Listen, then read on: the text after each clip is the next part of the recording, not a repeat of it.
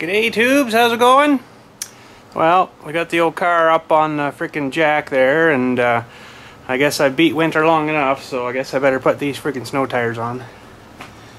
So I got 4 of them ready to go here. These were new last year, new rims and everything.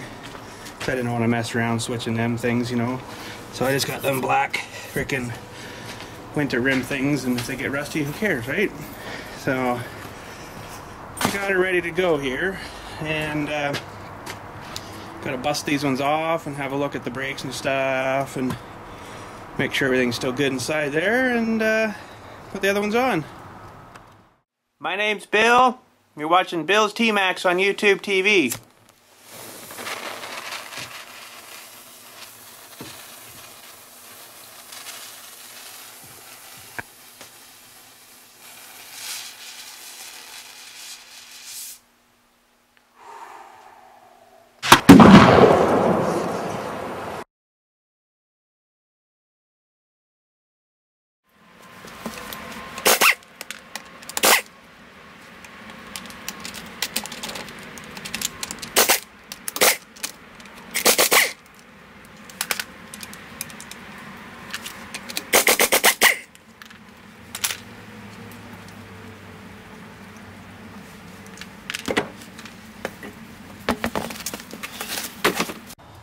Oh, this thing had brakes there before we head out to the East Coast again there, so she should be good that way. Can't really get in there enough for you, but I can see they look pretty good. There you can see one there. So they're not too bad yet. A little bit of a ridge on the back there. It's a bit weird. Got a bit of a oil leak situation, it looks like there, eh? Don't know where that's coming from. That's not very good. And maybe some kind of a line or something leaking there. Oh, for freak's sakes, I hate lines. That line there just looks like it ends there. Probably just needs a little tighten up or something, eh? That's all I can see. But then this bit of oil leaking here, I don't really know where it's coming out of. Oh, probably in behind that pulley or something. Isn't that just lovely? Friggin' cars. Well, we got that puppy cranked on there. Now we're working on the backs. And then I'll show you all these cool things I got back here for all your suspenders and stuff. You know, rear independent. And there's like a tracking bar thing or something they call them. And then a swaying bar thing here or something. I'm not positive on all the names of them, but I got brakes almost needing done on the back here. I don't know if you can see in there. Probably not, but come on. I can't quite see her tubes, but let's try this night shot. Yeah, there you go. You can just see she's getting wore down there a wee bit. Probably able to see that side, but and then I think this rotor here is a bit warped too. You can hear it getting stuck, right? So yeah, she shouldn't do that, but the bearing at least still feels good. She still seems to roll good, but she'll need brakes probably. Maybe we'll see if we can get the winter out of them and then do them in the spring. See how the other side is too, I guess, you know. But yeah, so everything else looks okay. Everything else looks okay. Nice dual exhaust back there. So let's mount up this puppy and we'll get at her.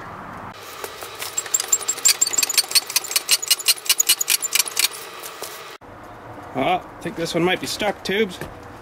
Oh, now what am I gonna do? Hiya! Holy. Hiya! Hiya! Hiya! Holy. That's really bad. What am I going to do here?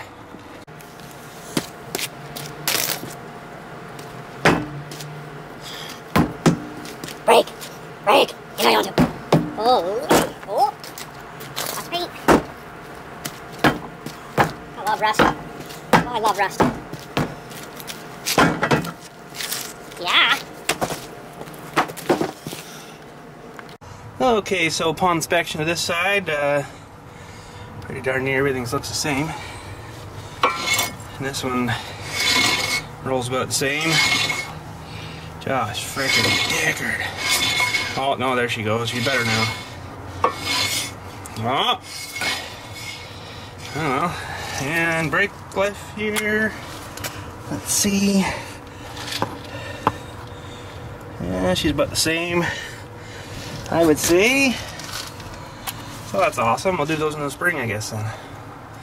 There's the other side of the exhaust. Freaking dual. Yeah, love duals. And driver's front looks good. Everything's fine. There is a small problem with the, apparently all these things did it for the steering mechanism-y thing in there. It's got a bit of a clunk. I'll see if I can get the camera up in there. Maybe you can hear it. Hang on a sec.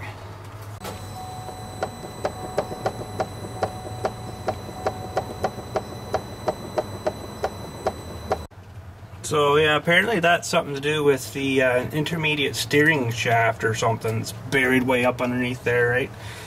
But what happens is they got a square going into a square as a telescoping thing, and they get a little war, and then that's what that clunk is. The two squares clunking like this, you know, like clunk, clunk, clunk, clunk, back and forth. So the odd time you hear it when you drive and you're turning a bit and you give her a bit of a snot, you know, she'll clunk a wee bit, but it's not bad.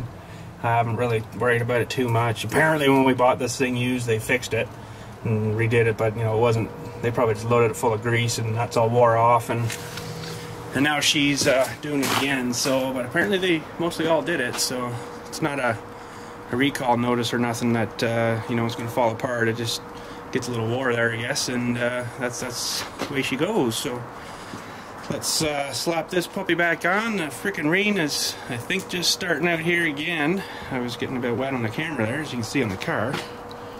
There's a bit of rain there, so let's frickin' get this back together. We're almost done. Frig ya!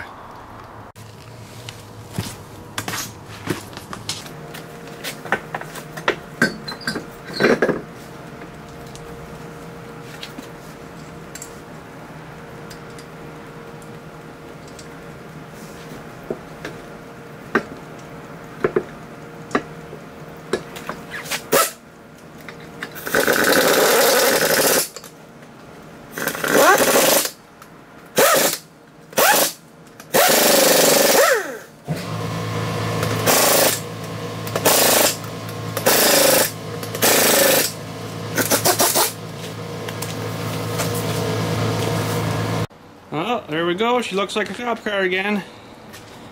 Friggin' rights it does. I just need a white panel on the driver's doors and the passenger door, and then it looked like a friggin' Ontario PP car, eh? Oh man, people would be crapping their pants everywhere. It'd be awesome. Yeah, so that's it, tubes. We're ready to rock. Frickin' car's all good. Hopefully. I don't know. I'll have to drive it first and see, but I'm sure it's fine.